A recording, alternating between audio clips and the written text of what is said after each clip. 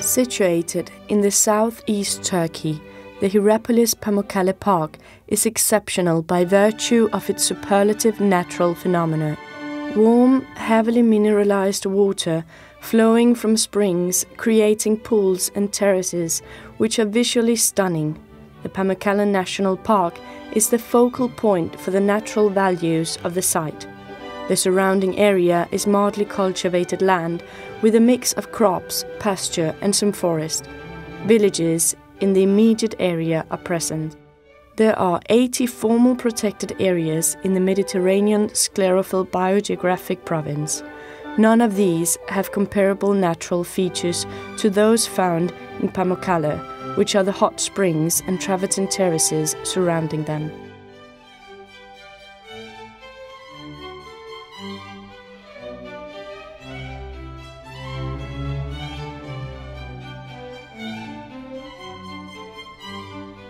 The Pamukkale National Park is the focal point for the natural values of the site, formed by its highest travertine terraces with 20 meters high cliffs and waterfalls, and situated along on the foothills of the Coatless Mountains.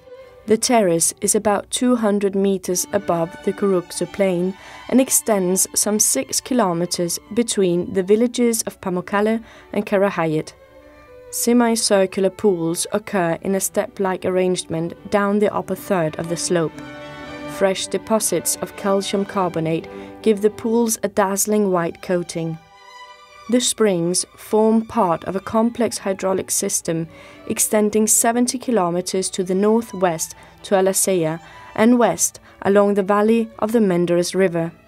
These canals take thermal water to nearby villages and agricultural areas, some over the years having accumulated travertine deposits up to 10 meters in height.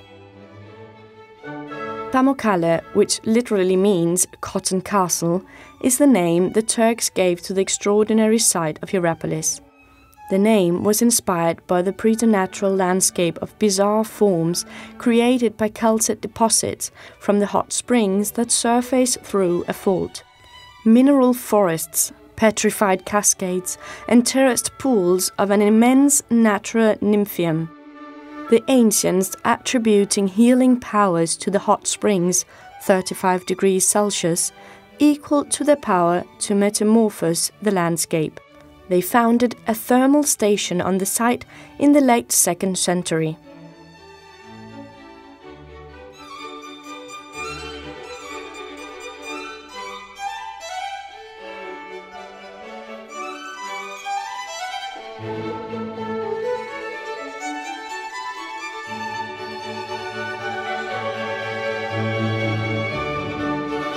As visitors approach the site of Pamukkale, a long white smudge along the hills to the north suggests a landslide or open-cast mine. Getting closer, this resolves into the edge of a plateau, more than 100 meters higher than the level of the river valley and absolutely smothered in white travertine terraces.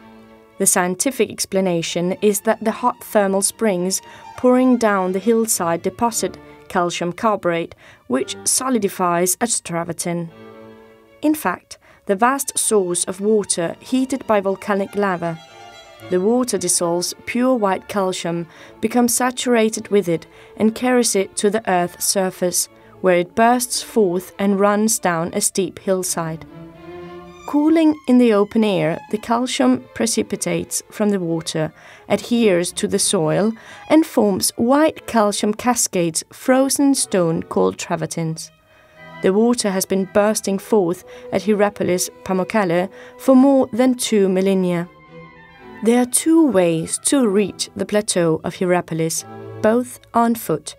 There is the northern entrance on tarmac, which is around 3 kilometers long, and the southern entrance, which you must walk 250 meters barefoot along a calcium path through the travertines of Pamukkale themselves. The latter is a magnificent experience, for there is no stranger yet beautiful landscape in all of Turkey, but it is not without its setbacks. During the day, the sun reflecting off the white limestone is blinding. The thermal water maintains a relatively constant temperature of about 35 degrees, so that a dip in the middle of November is not out of the question.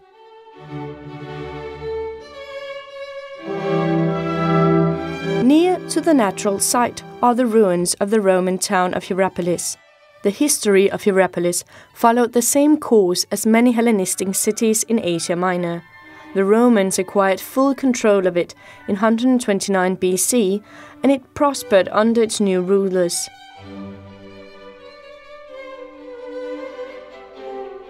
Usually said to be founded by Eumenes II, king of Pergamon, Hierapolis may actually have been established closer to the 4th century BC by the Seleucid kings. The name of the city may derive from Hera, the wife of Telephus, son of Hercules and grandson of Zeus, the mythical founder of Pergamum. Or it may have been called the Sacred City because of the temples located at the site.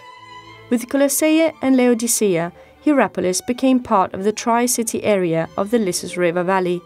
Hierapolis was located across the river from the other two cities and was noted for its textiles, especially wool.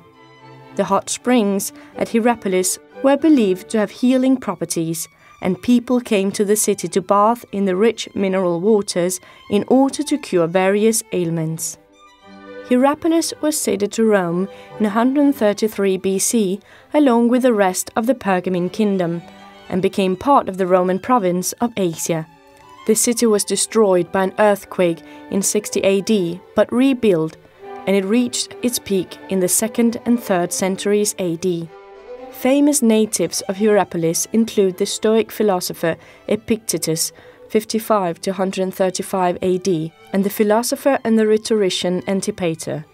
Emperor Septimus hired Antipater to tutor his sons Caracalla and Geta, who became emperors themselves. Hierapolis had a significant Jewish population in ancient times, as evidenced by numerous inscriptions on tombs and elsewhere in the city. Some of the Jews are named as members of the various craft guilds of the city.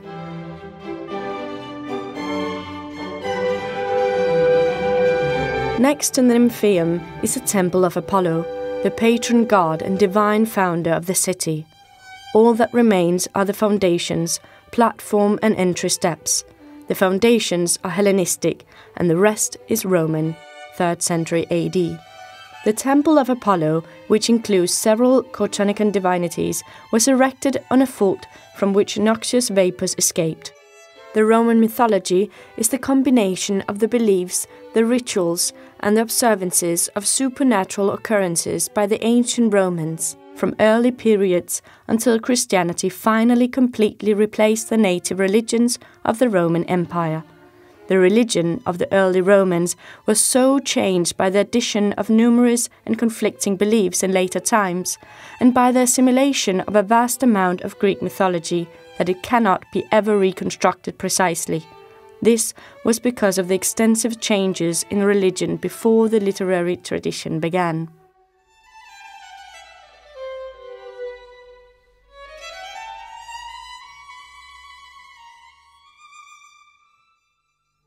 Behind the sacred pool is the Nymphaeum, a monumental fountain that distributed water to the city. Dated from the 4th century AD, it has been partially restored. 3 walls surround a basin of water, which was approached by steps on the open side. Statues filled the niches in the wall.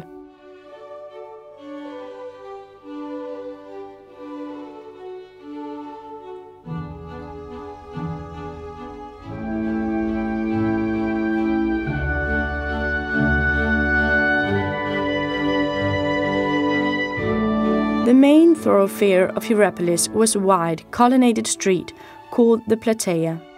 It divides Hierapolis into 2 parts, stretching in north and south directions.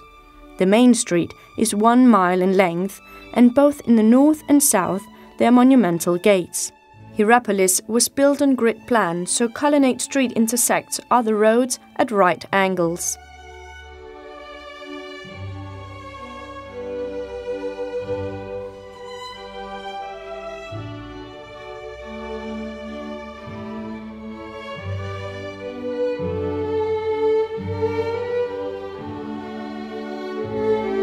Romans were famous for their advancement in architecture and engineering. Before the Romans, the most commonly used building style was a post and lintel. This way of building was of course limited in the weight it could carry, and therefore the span between the supports. The Roman architecture changed all this and advanced this by introducing the new methods of architecture, the columns and the arches. With these methods, the Romans were able to construct bigger temples and buildings than ever before.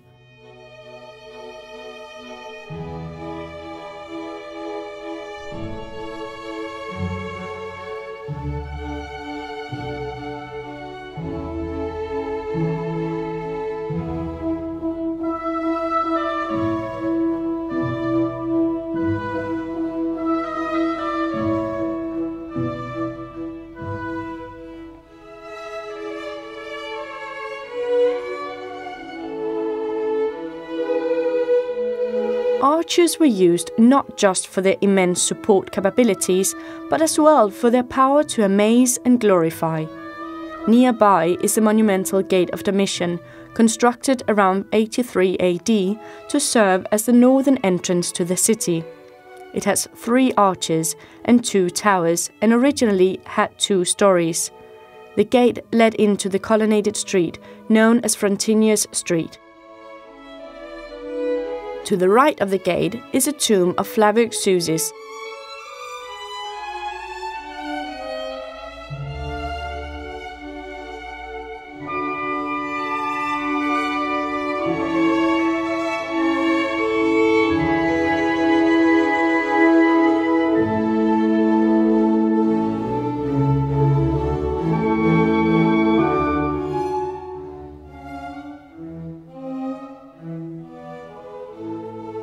Northwest of the theatre are the North Roman Baths, built around the late 2nd century AD and used as a Christian basilica beginning in the 5th century.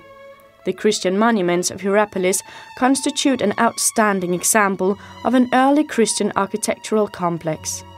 Hierapolis is mentioned only once in the Bible, when St. Paul praises Epaphras, a Christian from Colossae, in his letter to the Colossians.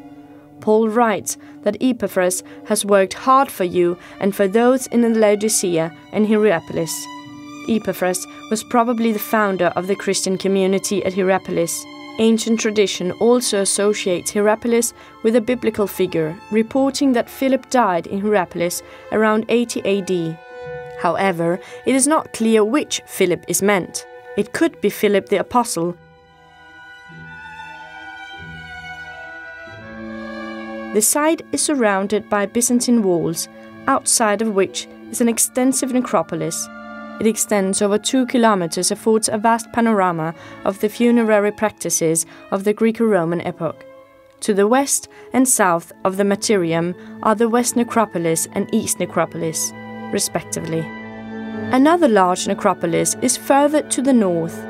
To the north of the main ruins and along the Mutton Road is the North Necropolis, the largest of Anatolia. It contains more than 1,200 tombs of various types, including tumuli, sarcophagi, and house-shaped tombs from the Hellenistic, Roman and early Christian periods. Some have Jewish inscriptions.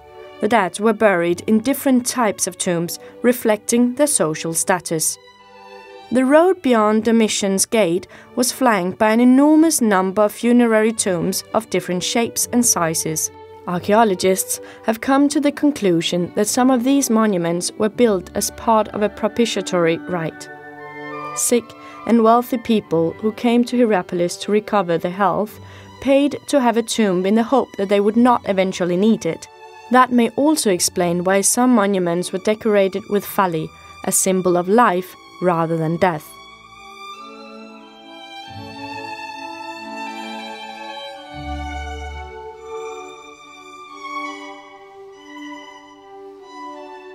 As a general rule, the term necropolis is used specifically to refer to a large burial site which was utilized in antiquity, excluding large modern cemeteries.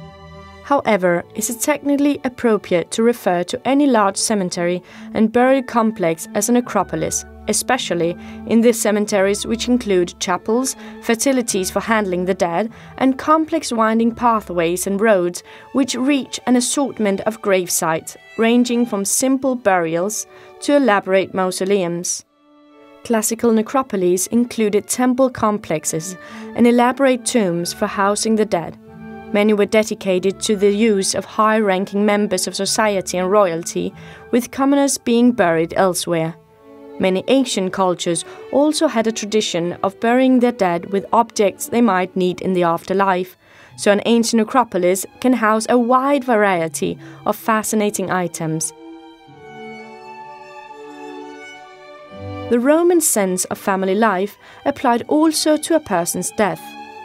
Elderly members of the family were to be present when a Roman died. On the point of death, he was picked up and laid down on the bare earth, and one of his closest relations would catch his last breath with a kiss before closing his eyes. When he had died, those present would perform the so-called conclamation, calling the dead man loudly by name. This tradition survives until this day at the death of a pope, when the death pontiff is called 3 times by his Christian name. Next began the preparation of the body. The dead man was then dressed in his best clothes and was displayed in the atrium of the house. The corpse was alas either buried or cremated after the funeral ceremony. Meanwhile, the funerals of noble and public figures were performed during the day with great pomp and ceremony. This was the golden age of Hierapolis. Thousands of people came to benefit from the medicinal properties of the hot springs. New building projects were started. 2 Roman baths, a gymnasium, several temples, a main street with a colonnade, and a fountain at the hot spring. Hierapolis became one of the most prominent cities in the Roman Empire in the fields of the arts, philosophy, and trade. The town grew to 100,000 inhabitants and became wealthy. According to the geographer Stephanus of Byzantium, the city was given its name because of the large number of temples it contained, again a sign of wealth.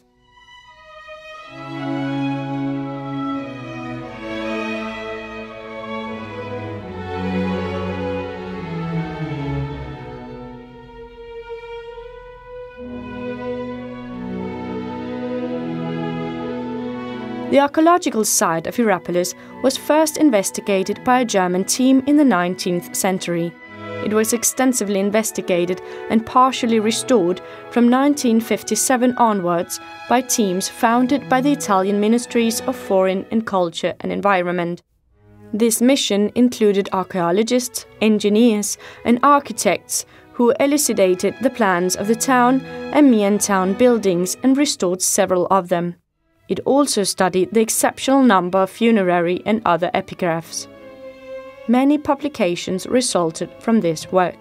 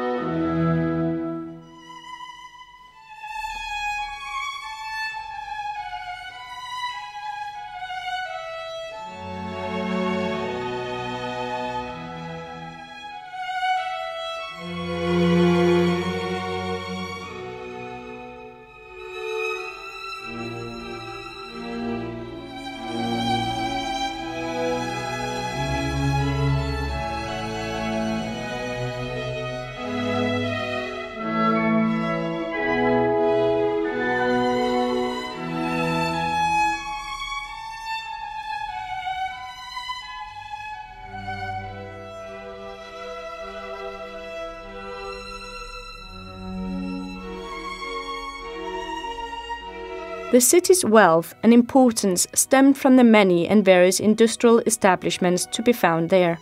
The inscriptions refer not only to the institutions such as the wool industry cooperative, but also to guilds formed by the dyers, fullers, carpet weavers, nail manufacturers and coppersmiths. These were all associated with fully organized institutions that were also responsible for the care of their members' graves. Export goods included a type of marble unique to Hierapolis. The quality of this marble and the color it displayed is said to have been due to the effect of the hot spring water on the marble deposits. With only one exception, this marble was never used in any of the buildings in the city itself. The best known of the city's many distinguished citizens was the sophist Antipater, who was chosen by Septimius Severus as a tutor to the future emperors Caracalla and Geta.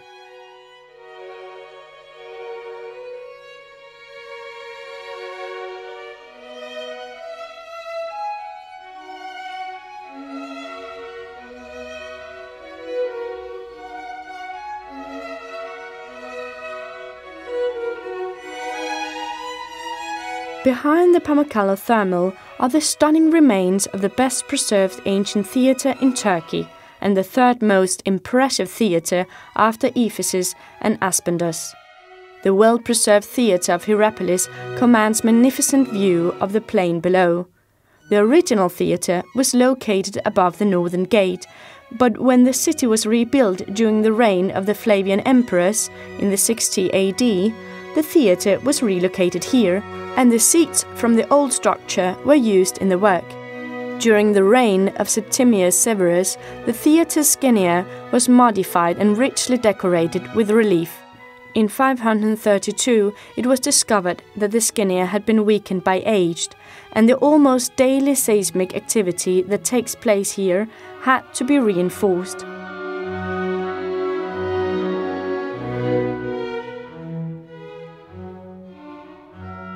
Theatre was very popular amongst the ancient Romans.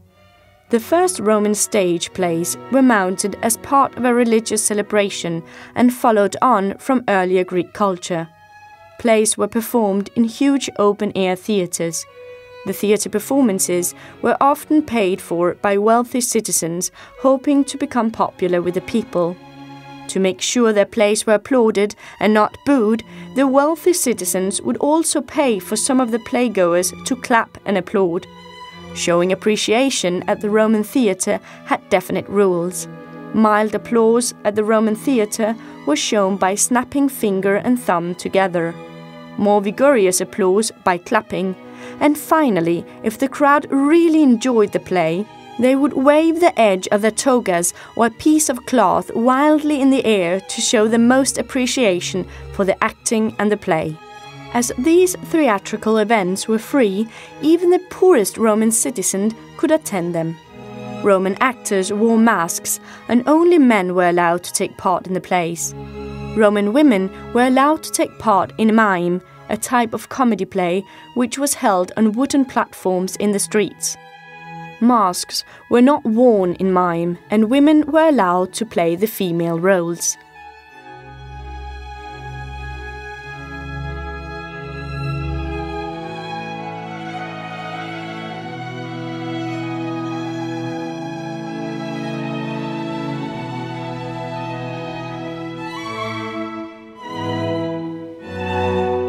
There were three major influences on ancient Romans' perspective of theatre: the Greeks, Etruscans, and the Oscans.